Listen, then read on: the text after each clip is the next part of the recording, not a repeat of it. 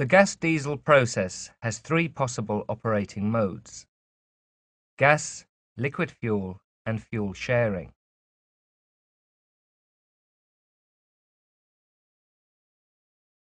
In gas mode, the gas is injected at high pressure after the pilot fuel and is ignited by the flame from the pilot fuel injection. The amount of pilot fuel is equivalent to approximately 5% of the fuel energy input at fuel engine load.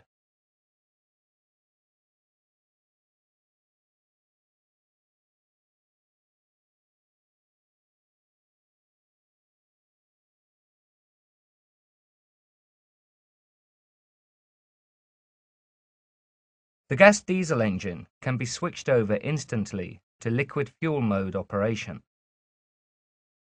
The liquid fuel can be light fuel oil, heavy fuel oil, or crude oil.